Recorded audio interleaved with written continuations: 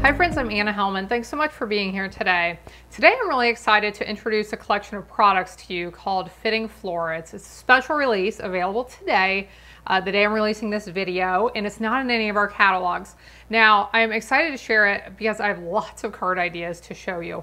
I'll be sharing 9 different card ideas with you. I'll actually be demonstrating how to make 3 of them, and they each have different techniques that you could try at home in your craft room. Let's take a look at it. I'll quickly share the products I'm using, and then let's get to all these card ideas and techniques I want to share with you. So here you can see the Frame Floret stamp set. This is the main stamp set I'll be using here. The coordinating dies are called framed florets also. And let's take a look at these dies real quick. I love the large ovals, the big frames. And as we go through my card samples, I'll show you lots of different ways you can use these. What's really neat is when you cut one, you end up with several pieces that you can use, either 2 or 3 in most cases, pieces that you can use. And then we have the dies that coordinate with the leaves and the flowers also. This paper right here is just beautiful. It is called Fitting Florets. And then we have some little gold gems I will be using on some of my projects. And I have one more stamp set that is part of this special release. It's called Framed and Festive, and it has really nice large greetings for Christmas. So I want to share a lot of different ways you can use this. And like I said, a few techniques and ideas you can use on any types of cards when you're crafting. So what I want to show first, I'm going to demonstrate a few things here. I want to show a fun way to use the stamps. I want to show a fun way to use the dies that you may not think of. And then I'm going to show something with that Christmas stamp set. And then when I'm done, I have 6 more card samples to show you using these products. So I hope you'll stick around and see everything we are going to create. So here I have a piece of cardstock in my Stamparatus. This measures 4 by 5 1/4. It's the right size to be a mat for one of my cards. And I've already done this technique twice, but I wanted to do it a couple more times and share with you what I am doing. Stamps like this, like these flowers, are just perfect if you want to stamp them and color them in. But I know some of you don't love coloring. Some of you don't want to take the time for that, or maybe you're in a rush to make a card. So I wanted to show a way to use stamps like this, but do it quickly and not spend all that time coloring. So here is what I'm doing. I have my garden green, I'm sorry, this is Old Olive ink pad. I have a sponge dauber here, and I am going to ink, apologize about the reflection, I'm going to ink just the part of the stamp that is the leaves. Okay, so I want to stay away from the flower. Now it's inevitable, I'm going to get a little bit of ink on that flower probably, and that's okay. It's not a big deal if it overlaps a little bit. So I've inked up the leaves. So I'll go ahead and stamp over here. If you don't get a great image, or if you want to try it again and make it a little bit darker, you can, of course, since it is mounted on the Stamparatus. It'll be in the exact same spot the second time. Now what I want to do is the same thing with my Poppy Parade ink, but this time I am going to ink just the areas of the flowers. Now after I have this stamped, I am going to use my sponge daubers to fill in that color, so you'll be able to see that here just in a second. Okay, so here you can see what that looks like, and I could leave it just like that. It just adds a really nice touch from if I had stamped it just in one solid color. So you can leave it like that if you like, or what I've done on my other samples, without adding any more ink, I already had plenty on my dauber, I'm lightly tapping over that flower to add some color. You should be able to see, I'm getting more of like a speckled coloring. Now, if I wanted that to be more of a smooth, even coloring, I could just swirl the color on instead of dabbing, and I should get a little bit different result with that. I'll add a little bit of color to my leaves. And then I've done this, it may be a little bit difficult to tell, but I'll show you. I actually colored the berries on the stamp a little bit different color. So I'm bringing in my Blackberry Bliss marker. I'm going to color those 6 little spots that are berries on the stamp and stamp one more time. So what I noticed on this example, it doesn't show up a ton. You could probably see it a little bit. But if you use lighter colors and then a little bit darker color for the berries, it may stand out a little bit more. Okay, since I'm going to do this corner again here so you can see this one more time. So since I already had that ink on for the berries, I'll go ahead and do that step first since it doesn't really matter what order I do this in. So there you can see those berries a little bit. Clean that ink off and we'll do the flowers first this time. This is a really fun technique. I've showed this before with more solid stamps where when you stamp a flower, you basically have the whole flower colored in. But I don't know if I've shared it with a stamp like this before. So I thought this would be a fun thing to share today. And last but not least, let's do those leaves again. And this is something, since that stamp stays in the same place on the Stamparatus, I could come back in and actually add some shading. So if I wanted to use a little bit darker color of green or darker color of red, I could just pop a little bit of that, let's say onto the edges of the leaves and stamp one more time to get some more color variation, which would look really nice too. So we'll fill in those leaves, fill in the flowers, and we will turn this into a finished card really quickly here. So I have my card base prepared in Poppy Parade.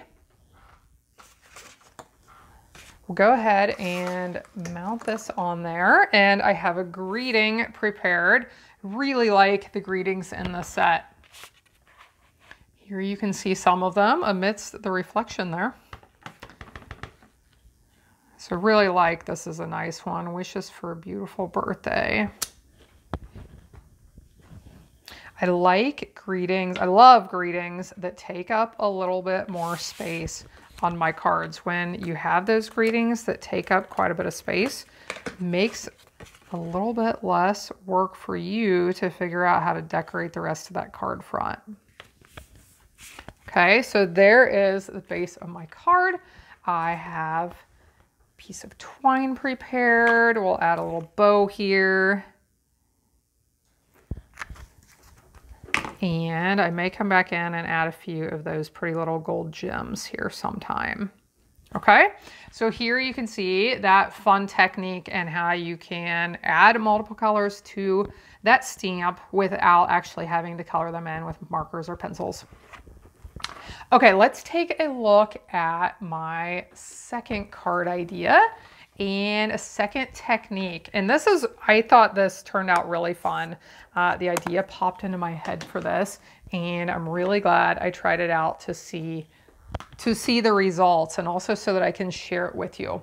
So this card is not using the majority of the stamps from the set. This one is completely different. Okay, I brought in the Peekaboo Farm stamp set for this one. I wanted to create a card with these little cutouts from these oval dies, and I was thinking of something cute that would be fun to have popping out a little cutout. What is cuter than these little Peekaboo Farm animals? So here is what I have done. I'll share with you what I've done so far, and then we will assemble this and see the finished result. First, I die cut this particular die. I'm going to refer to the oval dies when I'm talking about these as there's 3 oval dies in this frame florets die set. So I'm going to call this one the large frame, and then I have the small one, the small oval, and then the larger one here, we'll call that the heart die. Okay. So this is the small one. I cut the small die. Now when I cut this out, I end up with an outer frame with the oval cut out that I could use for something else if I wanted to. I end up with this piece, and I end up with an inner frame that looks really nice. Now this one is a different color, but it leaves a little embossed edge, which looks really nice. You know, I think I have the wrong one, but this one has that inner piece as well. So what I wanted to do was create these little cutouts where the animals are going to be peeking out from behind. Okay, so what I did, I die cut this oval piece. I cut it kind of close to in half. It's not exact. And I laid these pieces onto a piece of 4 by 5 1/4 white cardstock. I outlined the inner part with a pencil. Then this piece up here, I cut out already. I'm going to do this one right now while we're watching. And I want to cut inside a little bit, or is that outside? I believe that's outside. Okay. So I want to cut on this edge of this just to make sure that this piece doesn't show when I add the frame piece on top. Okay. Once you have this done, if you want to stamp your greeting directly on this piece, you want to do that next probably. And if you're going to emboss it, you will want to do that next, okay? So then you will have this piece created, and you'll have the areas in the background you can decorate with whatever you want. The Peekaboo Farm stamp set, something else if you like. I think we need a little bit of grass here on this card. So what I have done to prepare the animals, I stamped them with early espresso ink, and then I colored them in with my watercolor pencils. I didn't use any special techniques with the watercolor pencils this time. I just colored them in, and I really like how they color. They color really evenly, and I was able to use that white one for the cow. I thought it turned out really nice. I also used that white one underneath. I used it under the noses, and then I added a little bit of color on top so that they would stand out a little bit. Now, if I'd stamped on white cardstock, I wouldn't have had to worry about that, but anytime you stamp on something a little bit darker, you may want to add a little bit of white before you add those other colors, just to help those other colors stand out a little bit more. I hope that makes sense. I feel like it's about as clear as mud right now, but hopefully that made sense. Okay, so now we've got a little bit of grass that filled in some of that space. I think that looks nice. Let's go ahead and attach this piece to the card, and we'll see this one all finished.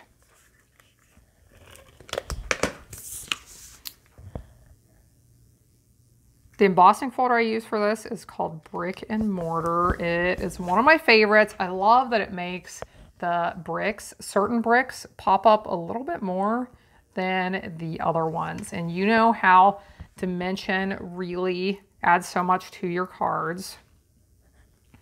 So here on the back of my frame that I die cut, you may be able to see that there was something stamped on the back of this. Believe it or not, my projects don't always come out perfectly. Shocking, I know, right? But if I stamp something and it doesn't work out, or I don't end up using it for my card, I often save those pieces and flip them over and use the back side for something else. So that is what was on the back of this little frame piece, okay? So I added some of my dimensionals. When I get down to the end of my dimensional sheets, I cut the long strips on the end. I cut those up and use those little narrow pieces for things like this. So now we have the cute little frame popped up around the sweet little farm animal. So there's card number 2. There's a fun way to use the dies.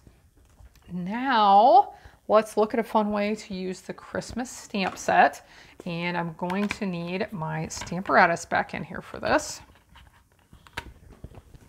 So I'll show you what I have prepared so far.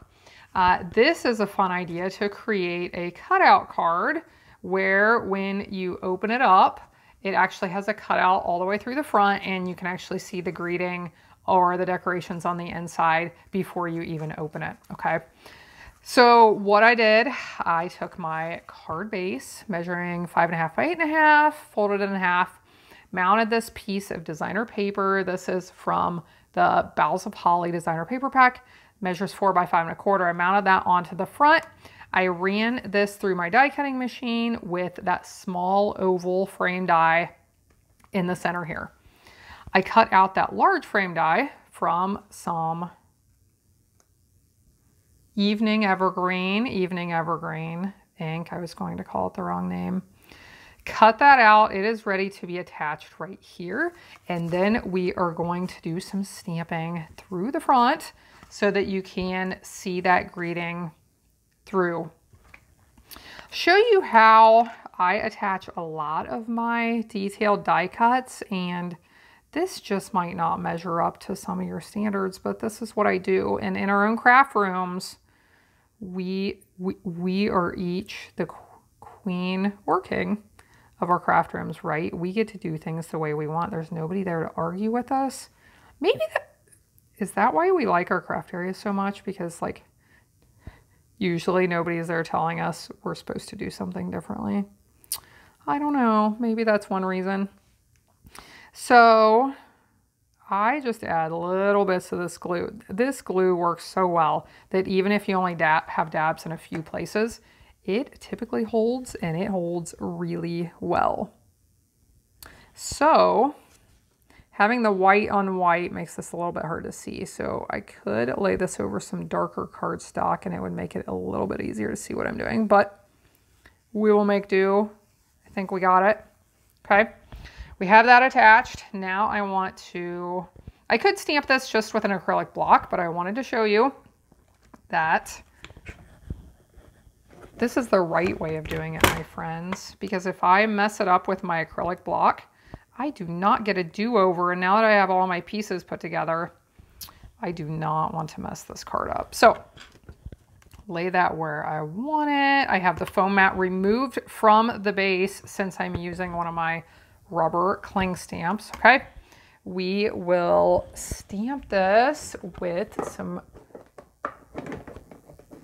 I'm debating, let's use some Evening Evergreen.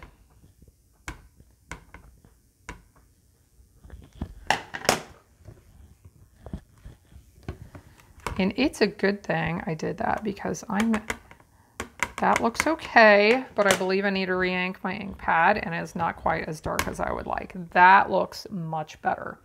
Okay, so let's take this off. Let's see what it looks like. And if we want to, we can add a little bit of decoration to this. And I believe I will do that. So I'm gonna bring in this little leaf stamp. This is one you're gonna see on my 6 more card ideas. I'll show you here in just a second. This is one I really like, just for some non-specific decoration, okay? Since this is a Christmas card, I didn't really want to use like the regular flower stamps. They didn't look like poinsettias to me, but this leaf stamp is perfect just to add a little bit of decoration, okay?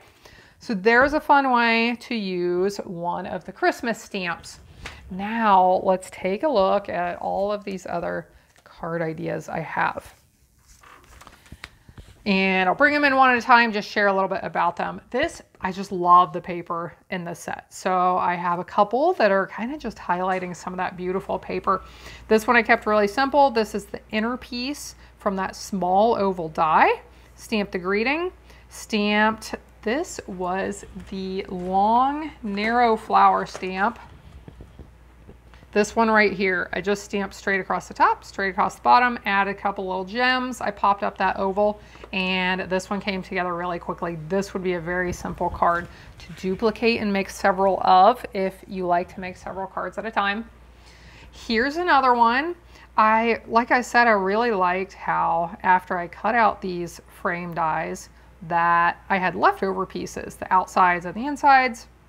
So I took this one, I embossed it with the Fern embossing folder, used my blending brushes to add a little bit of color, and then stamped on that lower piece of designer paper, added a ribbon, and I thought that came together nicely as well. Here's the one where I used the frame that I cut out on this one, added it to some of that pretty designer paper, added a little bit of gold foil paper on the edges. I just love to use specialty paper, and just tiny bits like that can add so much to a card.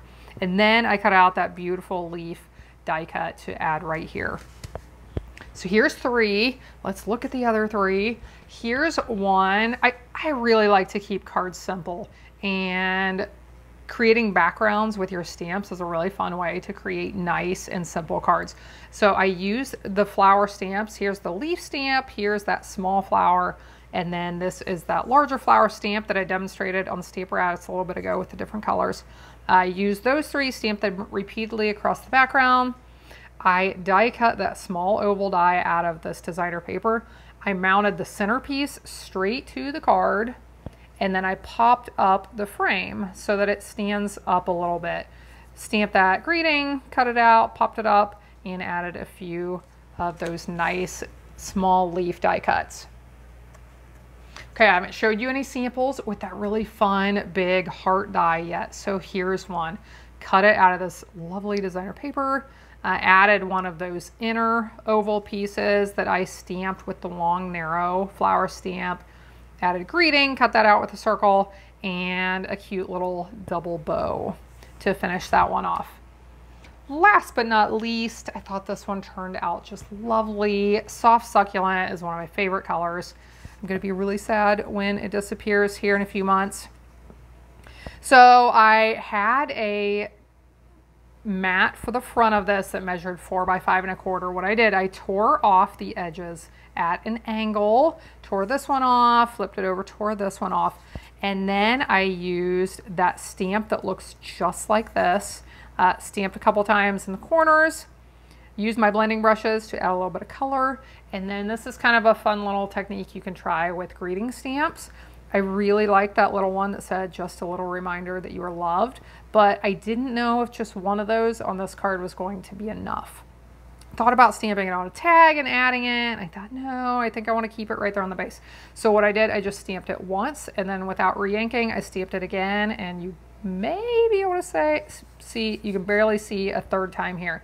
And then I did the same thing down here, once, twice, and a third time. I thought that looked really nice. For this decoration here, I actually used the dies in the designer paper, and I cut these straight out of the paper. I love, love, love when dies coordinate with designer paper, and this is a set. This one coordinates. I believe these also coordinate with the dies, so you can cut them straight out and save yourself lots of time and effort with stamping and coloring and all of that, and have beautiful pieces to add to your projects. So lots of card ideas. I hope you enjoyed seeing these. Now I've got links to all the products I've talked about in the video description below. I'll mention really quickly, if you're curious, I mentioned that these are all special releases, early releases. So what's going to be available, how long is it going to be available for, so that you know that. The basic bundle, this and the die set, is an early release from our next mini catalog, which will be coming out in January. I'm trying to get the dies. They're stuck to my Stamparatus magnet. Has that ever happened to you? So the bundle is an early release from our next mini catalog. It should be available through that catalog period, which doesn't even start until January. So that's available for a little while. The designer paper, the Christmas stamp set, and those lovely little gold gems are all while supplies last. In the past, things like the papers and the gems are known to disappear rather quickly. So if you love the idea of die cutting some of those papers out, you may want to pick up the paper or even several of them as soon as possible, just in case those would happen to run out. So thanks so much for watching along. I hope you love these ideas and the techniques I shared on these 3 cards right here. I hope you have a blessed day, and I hope you'll be back again next time when I'll be here helping you to hand make with love.